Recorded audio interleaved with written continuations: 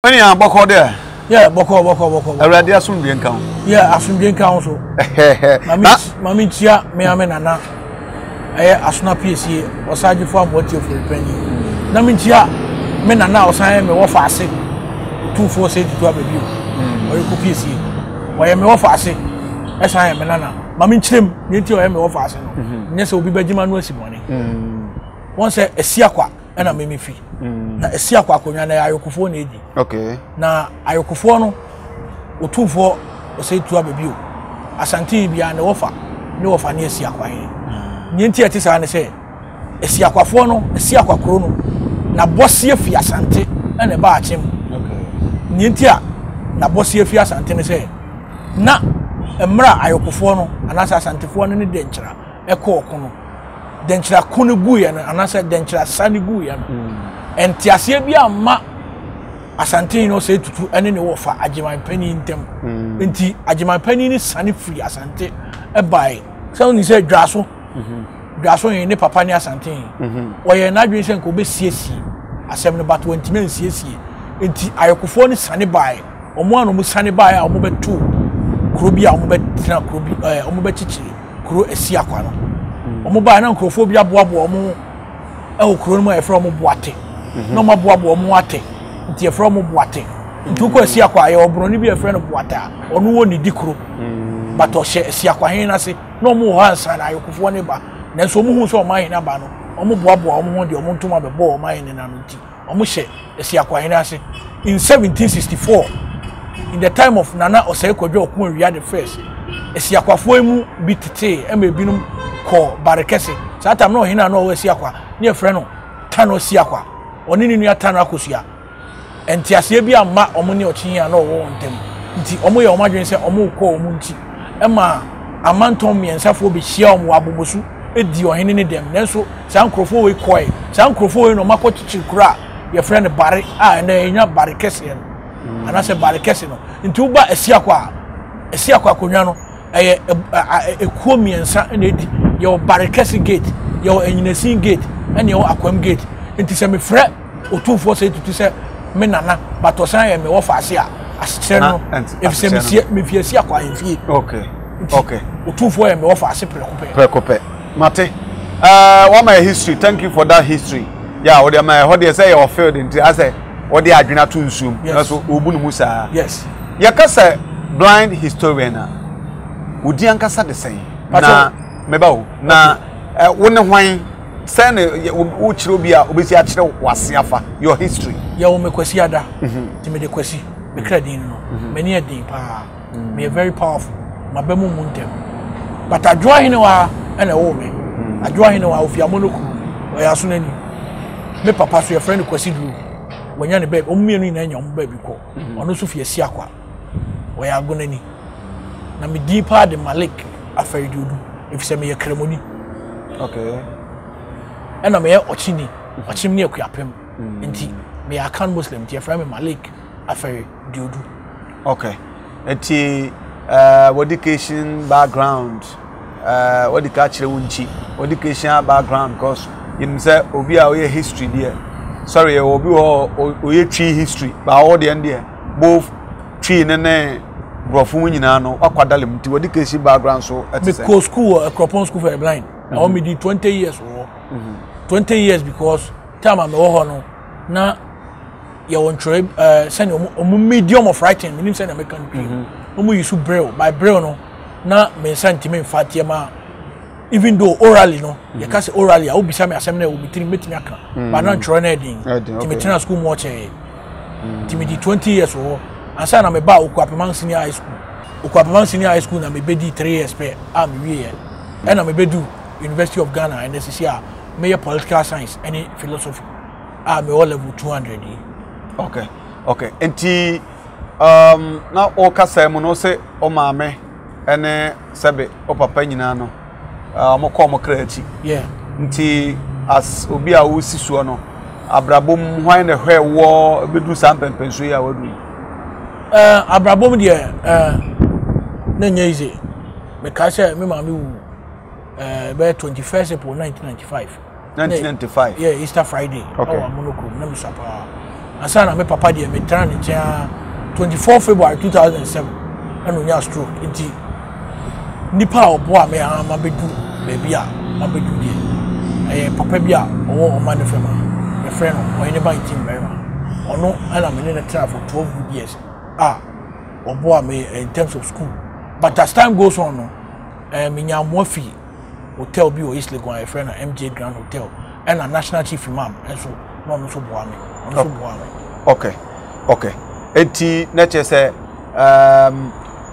school education no there baby abedu dom say wonya nkosi de enso na de ha usikwan so a wo pa no fine enti unuanom wo nuanom me papa ma ba me mama de me nkwan no wo me okay o mama de nkwan no wo me nkwan na mama wo me wow tuma between o papa na o mama de you are the only child I'm the only child name o papa side there wo nuanom bi e ka ho o me be say I think 6 me na me last oh okay na sabia nya do kafra sami bisa o ani freya eni abeya bodina ma we blind historian ani fra no obefa no kwa na say efrehin the world the only blind historian in the world. That's what I'm saying. It's about history, not only in Ghana but worldwide iti yet the world and answer kwan be na fa so a sabe wani efra the woman na ma me so ho ade sa as time goes on the woman me dey na beto ni say the woman oh okay me why you be na caption be na so say even your father is scared of me. Scared of you. I didn't know papa true. Because near na me keka keka na e wanwa. Me cancel ebem. Sada na kotoko ne house ebe bobo. Na May 9 2001. Na me catch say match we moja bigu. May 9th there. Yes, me catch say moja bigu. Opa me into bed. So mo born anwumra. Sada no from a boy na me catch say papa match we moja bigu. Na dey busu sem na kola kitwa wo kan sa. So moja bigu.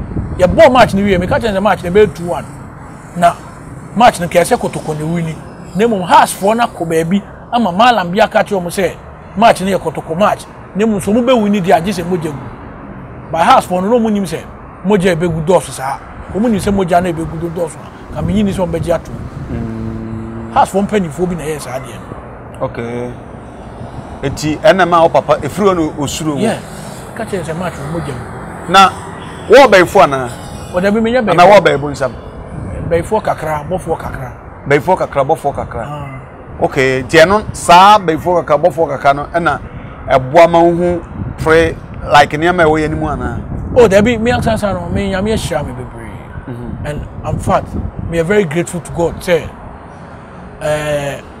obo me say me nyini freni ni mu modin hira bebre aka me ho na fact, I'm very, very grateful to God. I'm short of words. Say me kanya me asema, na me ya emotional. Oh, not just say sabe previous minim say sabe. Yenya sabe yenya do yehuna di no. Yehu sabe mo amoni afra bia. Na efi say timi na metisi anka ebe ha me no. O do person che say you are grateful to God so ye o sabe. Yes, I'm very, very grateful to God. Adentia. Nti am grateful to him say Nyankopon ne nim ye no ye ma ne ma. Ana Nyankopon na akwan bebre doso na nyame na ote wo no de tirimu nya din se obebo no wa ye o saa se wo de be mobo wa asase so Nyankopon ye me blind ana odi niam bebre tu bi tirim se me fa nidi tu didi aso me fa nidi na didi eti wo ye den na wo this niam ya na ebesi no how do you me catch you wa ye secret dim te e secret me catch you assign ni and na so ye bayfo kakra bofo kakra yes sa na wote sa na se du anadua to bi awutu o da bi mintu o ba ye nya de etu no bi mintu but o try say oni me be call dia me so me no be kopa o try say o bring me down I will do, me fight you spiritually we are must fight you physically yes enema huye hunana yes Microphobia tries almost to make down. Now I will deal with them spiritually and deal with them physically. Yeah. Because okay, you were born with a blindness. Yeah. Nti we are 77 predators. On fa wani kosu ehun oba da. Yeah. Now then relate to a man. How do you me them me pay na me pay ma voice here the voice na ya me. Voice na attractive. Hana ye di ko watch we dey e say na nya public consumption but mam fam mewu kakra. O say e ma o the one for akoma e ma ma o say de be o it's a mistake for you to give your heart to a girl because a man yet trustworthy. Or baby, and as a man, or baby, and I will trust your Bible. Bible no cracker, Mika, Trinson, chick, Chimun, or so bow dog, or cook mumpon, so unya one. To another. Now, only a Madia Nipa, Delilah and something, only Miss Astorian. Unim acquire a Monica Lewinsky and a Bill Clinton. Oh, Bebre make us a make up with the boy. Or girlfriend. Oh, I didn't. That's a baby. I made doing a mini girl and coming in the park. I said, they tell me, besides, I know. Won't trust you with the another Tierney. So, there be something they won't make us say. Won't trust your band, turn your own father. And just send your person. No, Marby. Oh, Marby. Maybe when you have trust somebody at Tobo. Yes, all about all Marby. Oh, me a girl. So, Jimmy, I'm a John and my sack of but currently the back open the wall. Currently, yes, back open. Untranity. Mean tranity. Is she also so tramity? I miss me tranity. Go to tramity. But to travel so far. For now, dear, my monitor on travel. My chucking on. The spiritual track after so. To tramity, pet is my vanity. How does she also relate to you? Said to me a woman, we are ready to do away. A man is slow and I won't throw me or whom is a normal human being. Now the spiritual track outros you. Is she aware of only some the spiritual track out? Maybe as a more interview the the spiritual track. That's a pass my bro. Or won't pass a moment. Maybe a plane. Me hypocrite. Okay. Me come as a pim. Me name send you didn't crazy. So I somehow me American. Okay. Is she proud of you? Yes, she's very proud of me and loves you that much. Yes, she loves me and I love her. Today the Bema apart from PhD. Does she give you the respect that you deserve? Oh yes. Oh mama respect. So far so far Chida. Oh Debbie. Okay, there's a woman called to me saying and called the rim man was sorry. Or the one at a go. Time. Oh okay. Okay. I was for my class animal one Ghana TV. So many blind historian, yes, Bulgarian and a Borgaria. I am the answer, sir. Kama ufu hona why it me no na twetwe komo here on one Ghana TV but mam ka osam komo na fe na ye be hyase kra so ate ase na emom emirika mu a wo be ma na wutie mi atumrika ko escafo herbal center ana any other herbal center bi e ben wo okwa wo se edro na na kofie Jessica preka ho asem no eye escafo gentleman capsules no ye ma bi na kopopo be ma de sebe ho nya fe kra na sebe de dan nantem no ye adwuma maamu ubisa me camera ma ye fenche ya man feeling no omo feeling ka kotumi poduma so watre pa ya e ma bibia etumi kama eno na abehia friend full 90 na sese mo abense 90 minutes so a umfiri oboase wo emai ena man so de ye antesi capsules no de friend abro virgin eno so e ade ama na bebo mpadi makagina mu e ma bibia e kama Bulgaria e kan ani age so na ni gine wife hu otu se me ne bibi nya yi a kabia wa piano to baby kwa kofa foforo enso bibia de arambo ana baby de da ye we ni say so hwa de oye sabe ni frani ene sabe ne masiti Ghana amamre ene sabe sabe o condition ti amamre ne ye customs ne ade no how do you relate o question bi sabe maybe say Ghana amamre ene your culture your nyama ye no kroyim ene sabe wow so as a blind man go in say dey mister this question yes oko there bi mu ha onko no bi kura kwan a amanfo fa so kodan no kwa bia na ayeden yeah okay I know there but me give say as time goes on ni pet persons with disability ase and ni pet nyama ase ti me give say as time goes on enye entise ne na nkakane na tie no okay eti your traditions ne your culture no if favor the only thing is me audition so me ni ade because I'm say so we ni friend ni a untimi ni ade eno kwa na e me ya Me audition pa me dia dia akonya sim fie. Oh sir. Yes, me say me aso na ni. Me dia dia wa monokrom. Okay. Na say one way or the other no o sabe o ha o me papa sai na ifia himfie. Yeah, me audition pa. Me mama audition, me papa audition. Na also almost say na nka sanya so almost see na nka wo hwe anka. Oh yes, ka konya no me pe. Obetumi adini wadini ye. Ka metumi adi adini ye pa. Ya honhom na abedi ana say me di no physical na konya edi say. Me di no physical di spiritual. Say amamre bia ni amane bia menim. Anti me qualify na say ade na du me so na say me di say me di. O ka say na say you from Malik Aferidudu. Ada relate to former EC boss Aferidudu. EC boss no fibrekum. Okay. Me so me fi amonokrum. Ani esi akwa. Ti na be share keke. Di na be share keke. On man be like on man be dia. Oh okay. Me penasem. Okay. Also me namesake me penasem. Namesake na keke na say ni nyuma na. Nya ni nyuma. Say ni nyuma nko ade anka me ntimi penasem. Ba ni namesake na penasem. Me namesake. Me jawaba. 6 match anka na ya me no kasa na 6 match. Ya na wasanka edi na ja. Coronavirus na hon ne manema ntino. Ghana 6 match. Yenya 64 years. 64 years. Abwayen 6 month independent day no. Has it really helped? Kwan na ye hwe animu se beboyen. Meka se baby on so meka se ya ka chi kakra. Wo hwe amaya eni omo sha ase Malaysia ene Singapore nom na omo dinkan akomonim. Nemom ni na no ka obeblemu omo dinkan. Okay. Omo anya ade. Se wo ye openi na se wo ba na se watimi awuni waje independent am oman waje yan afi abrofo nsemo na se nipa na e wo oman ni mu na woni omo ko umpe bi asem we discriminatory okay. Why you say we dictator e mo oman ni nko nanim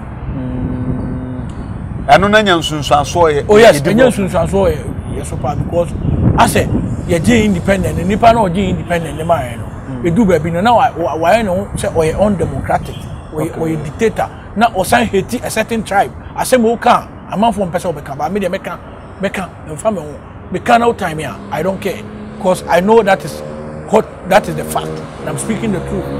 Okay, na say me tia first president of Republic of Ghana asem na okay. Yeah, onu na meka no I will never like that man. You will never like that man? Yes. Apart from the who can they be putting. Yes, me nkasa o anyahwe developmental project dey we bebre but one he was a dictator. Two not like Agyapong.